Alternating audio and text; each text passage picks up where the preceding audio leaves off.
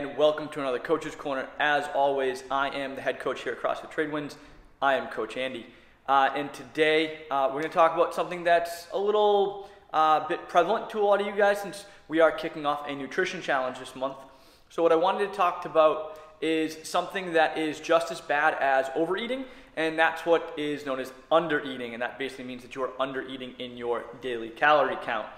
A lot of people seem to think that, oh, if I eat 800 calories per day, I'm going to get really skinny really fast. Unfortunately, that's not always the case, and in fact, it's rarely the case. Basically, what happens is if you undereat in your calorie count per day, your body goes into starvation mode.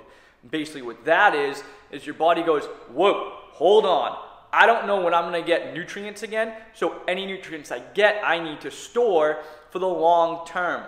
Your body happens to store long-term energy the best way possible, and that's in the form of fat. And so what that means is that if you are continually under-eating in your overall calorie count, your body, whatever nutrients you're giving it, are going to take those nutrients and store them as fat because it doesn't understand when it's going to be fed again, and it needs to survive. So, just like overeating is really bad, undereating is just as bad.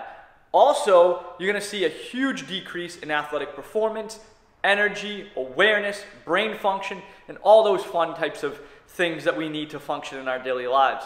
So guys, please, please, please, just as much as you're trying not to overeat, try not to undereat as well. Your main goal should be hitting those calories every single day and as close to that number as possible.